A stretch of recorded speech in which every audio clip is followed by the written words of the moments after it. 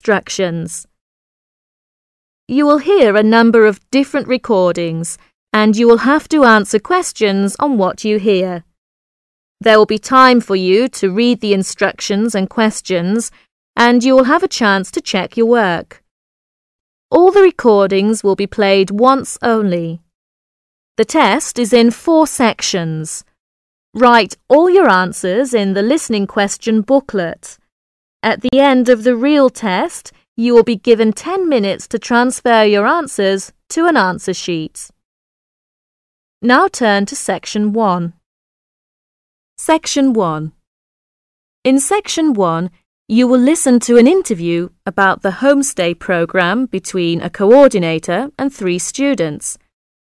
As you listen, fill in the missing information in the chart. If a student's experience in the first homestay is positive and very good, make 2 ticks. If it's okay, make 1 tick. If it's not good and there are negative feelings, make a cross. Look at the example and questions 1 to 8. Now you will hear the interview for Section 1 and fill in the form as you listen, because you will hear the recording once only. First, have another look at questions 1 to 8.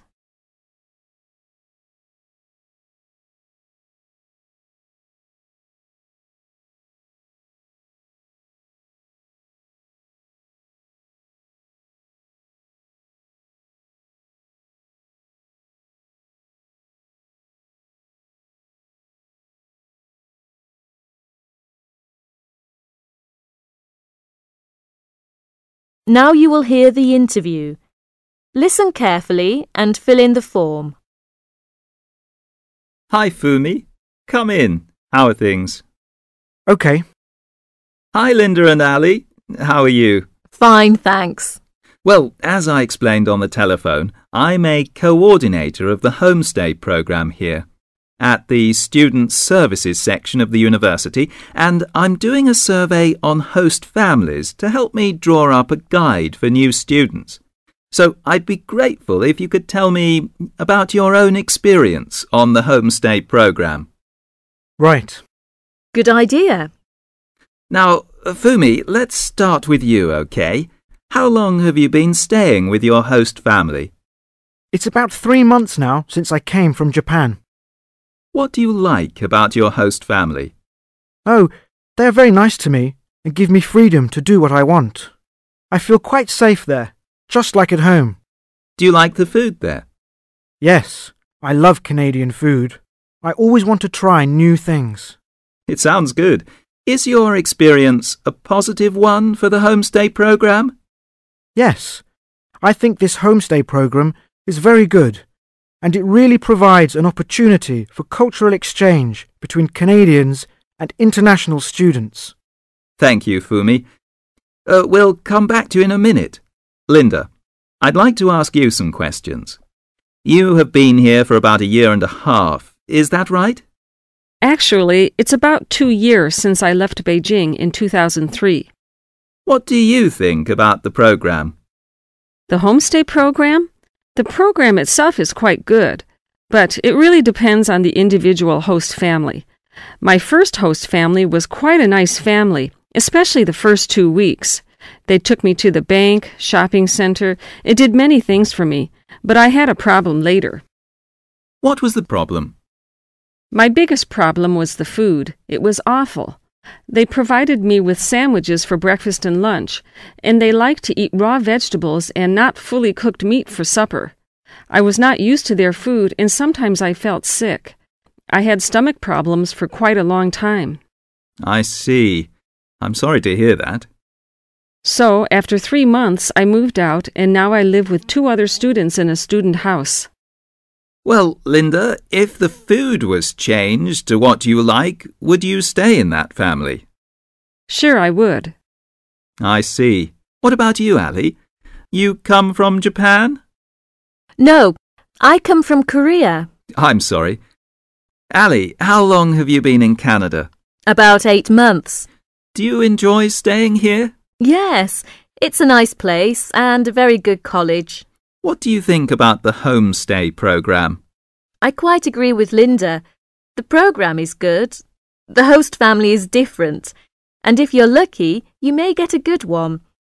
But the first one I stayed with was really terrible. Oh, I'm sorry to hear that. Could you tell me a little more about it? Yes, my first host parents seemed very busy. They usually came back home at about 10 in the evening, so I would be hungry until they came back. Did they leave some food for you when they came back late? No, never. They didn't. They didn't allow me to cook in the kitchen, which was a house rule. That's odd. What about your room? Was it comfortable? No, it wasn't. I'd say it was awful. Their dogs often slept in my bed. I complained quite a bit about the dogs, but they weren't sorry that the dogs were in my room because my room used to be their dog's room. I'm very sorry to hear that.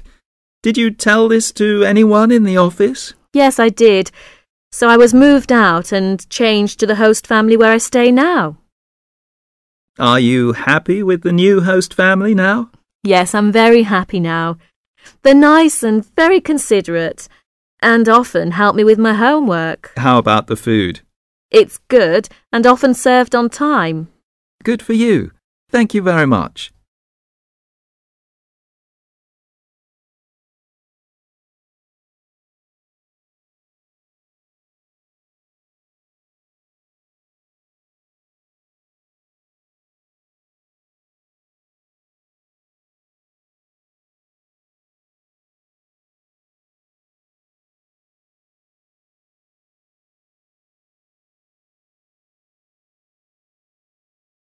That's the end of section 1.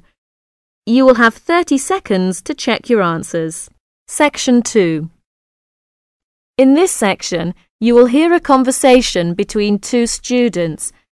As you listen to the conversation, fill in the gaps numbered 9 to 15 and answer questions 16 to 20 by writing a T if the information is true, an F if the information is false, and an N if the information is not given. First, look at questions 9 to 20.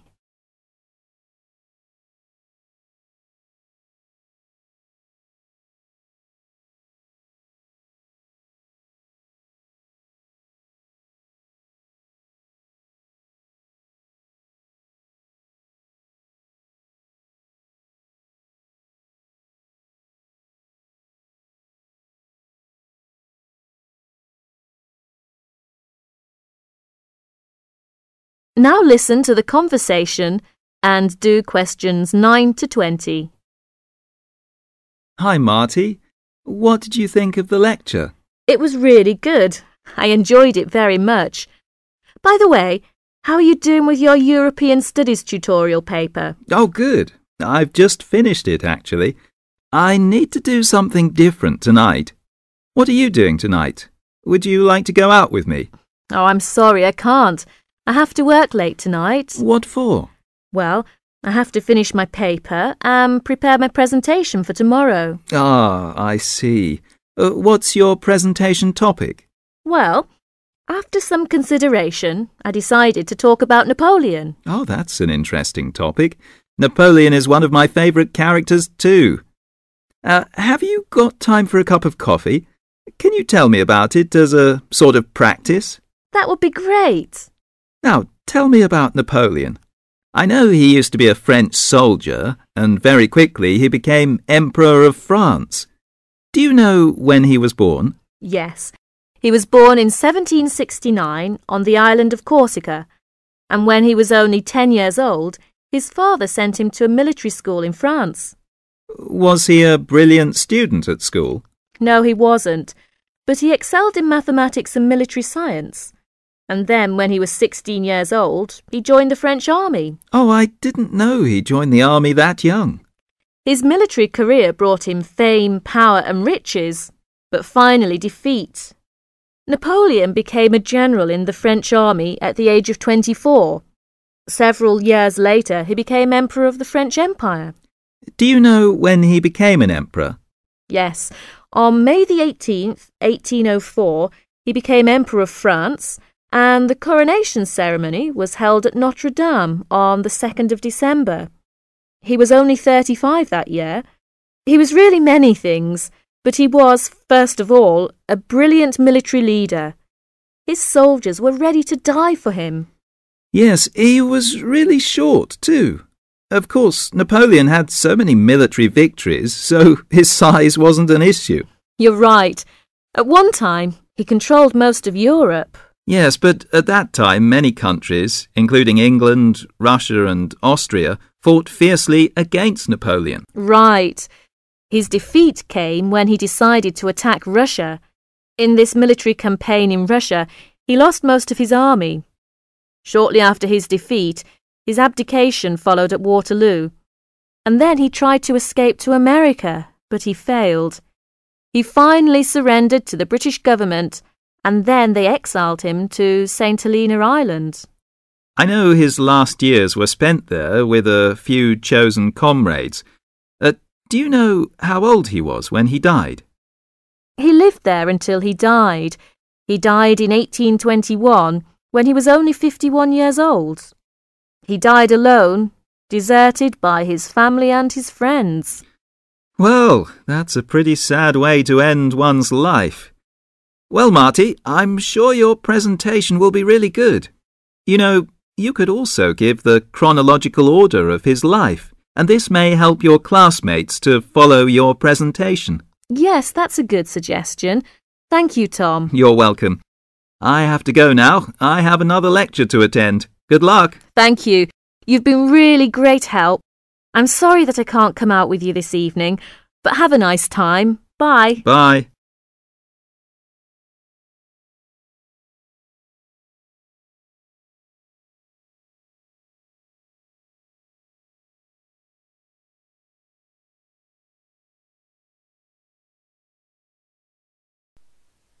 You will hear a university professor giving information about student assessments. First, you have some time to look at questions 21 to 25.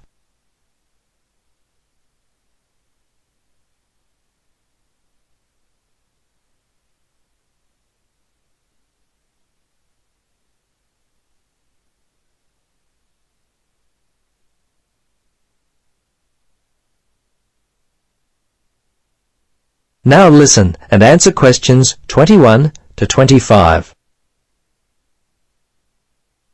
Okay, I'd like to take a moment now to talk about the assessment requirements for this semester.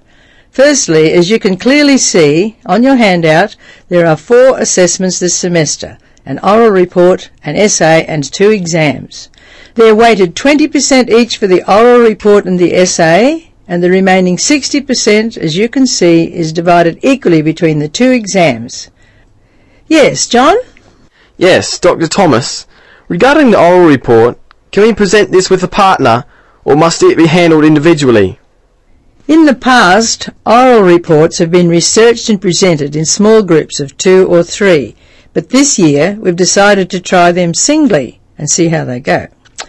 We're certainly not locked into any one way. All we do ask is that you use PowerPoint for your presentations. The university has all the equipment you will need to deliver the presentation. Further details can be found at the library. Yes, young lady at the back. I noticed that there's no word limit given on the essay. Can you give us some more details about that? Actually, the limit is listed. It just happens to be on the next page. A technical problem with the printing. Now you'll be pleased to hear that we've reduced the word count on the essay from last year.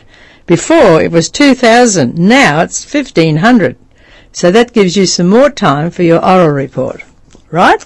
Can you give us any indication of the topics that will be available? Not at the moment. None at all? I'd like to make an early start on it if I can. I'll have them ready by the next lecture. I can say that they will all be to do with the unit studied, so if you consult your course readings, you'll be able to get a general idea. Before you listen to the rest of the discussion, you have some time to have a look at questions 26 to 30.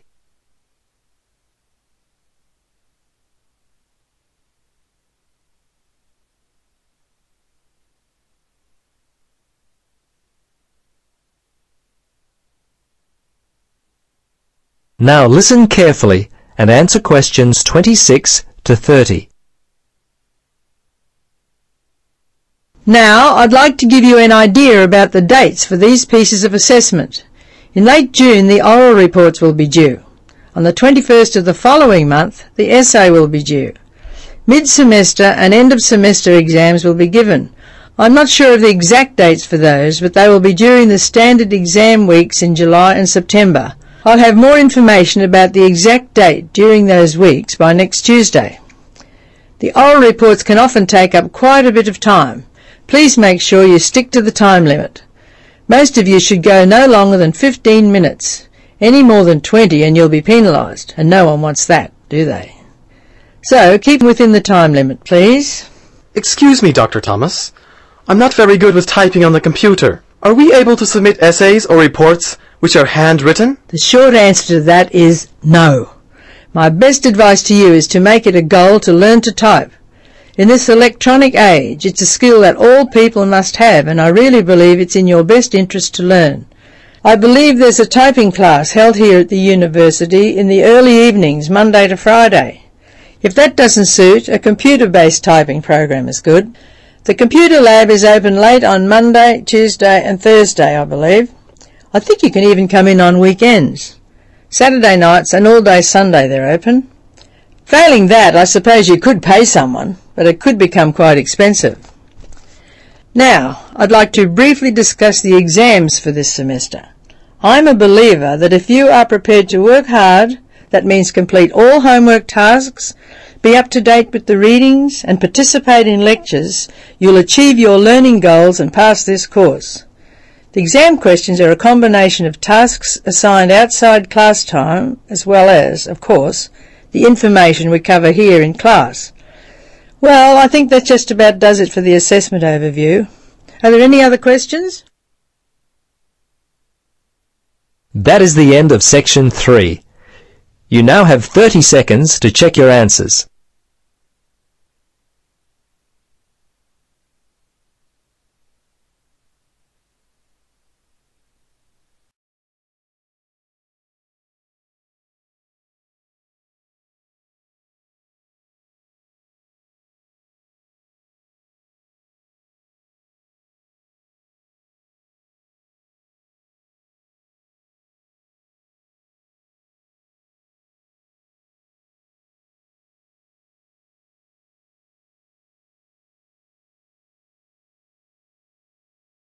Now turn to section 4 of your listening question booklet.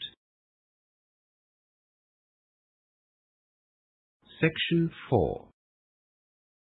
You will hear a lecture being given by a university professor to first-year students about the examination period. First, look at questions 31 to 40.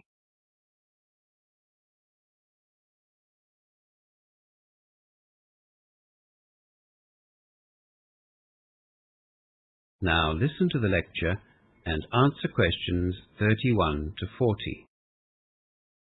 Welcome to our examinations workshop. This is an annual event which we've found very helpful for first-year students like yourselves, and I hope that this year will be no exception. By now, you'll all have realized that studying at university is quite different to studying at school. Some of you might have been shocked at one time or another during the semester when you received results for your assignments that weren't as high as you'd expected. I trust that you've spoken to your lecturers and tutors and sorted out those issues. The truth is that the transition from school to university can be a difficult one. The academic standards are higher, and of course there is considerably less supervision at university, and it's incumbent on the students to follow their own study regime. My aim today, though, is to help you to learn how to cope with the impending exam period by giving you some practical strategies to take with you into the exam. We've all known students who've had a good understanding of the subject material, yet failed exams or performed well below expectations. Likewise, we've known students that have, to all intents and purposes, done very little work and passed with flying colours. Often, These results can be put down to one thing: stress or a lack of it. Don't underestimate the importance that stress plays in exam performance. With any exam, you should front up feeling confident, relaxed, and organized. Rightly or wrongly, exams, in effect, not only test your academic ability, they test your frame of mind and your ability to perform under pressure. Stress has to be managed on two fronts: the physiological and the psychological. We all recognize that stress affects us physically. I'm sure you've all experienced an increased pulse, or sweaty hands or underarms, or shortness of breath when placed in a stressful situation. Sleeplessness can also be a problem around exam time. The most effective way to manage these physiological reactions is through controlled breathing, which we'll practice later. By controlling or regulating your breathing, you'll find that you can put yourself rather effectively into a relaxed state. Psychologically, stress affects the way you think. For an exam, you need to think rationally, and this is why you need to be confident and organized before walking into the exam. Continuing to think rationally after you read an exam paper which you know nothing about is very hard to do. But if you are organized and you've put in the time needed to learn the subject material, you will have the self-control you need to think rationally. Stress can make you panic, the worst thing you can do in an exam. Look at the question calmly and rationally dissect the question. And let's face it, even if you haven't prepared well enough, you'll still need to think rationally in order to do your best under those very trying circumstances. Just while I think of it, this is probably a good time to tell you a piece of advice that I give first-year students that come to see me. Don't rely on what other students tell you about the time they allocate to study. The reports we have had over the years have been ridiculously overestimated and underestimated. Follow your own study regime and don't listen to others. We're all different, so it stands to reason that the time we need to allocate to study will be different. Generally speaking, for every hour of lectures you attend, you will need another hour of follow-up or research work if you want to achieve good grades. Right, so where was I? We have to learn how to control our breathing, and we need to have enough confidence in our ability to be able to think rationally. Time management is another important factor that can make or break you in an exam situation. After you have gone through the breathing exercises, which you'll be familiar with, read over the entire exam, noting the different marks and weighting of questions. Only after you have done this can you allocate your own time to each question. If I had $1 for every time a student has told me that they didn't do as well in an exam as they'd hoped because they'd run out of time, I'd be rich. If you can manage your time properly in an exam, you will reduce the amount of pressure that you're under. Anyway, note the different questions and their marks and allocate your time accordingly, as I said. Then, answer the questions that you know first. This serves to relax you further and gives you the confidence you might need to tackle the more difficult questions. However, don't spend too much time on the easy questions either. Always be mindful of the time restraint and the marks that are assigned to the question. In summary, to do well in an exam, you not only need the academic ability, you need to be in a relaxed state of mind with the ability to think clearly enough under pressure to allocate suitable time frames to questions. If you can equip yourself with these skills and train yourself to observe time management, exam success is almost guaranteed. We'll be holding a study skills workshop next week in the Language and Learning Centre to deal with ways in which you can study effectively for exams. You are all welcome, of course. Right, now, are you ready to learn some controlled breathing exercises? That is the end of section 4 and the end of the listening test. You now have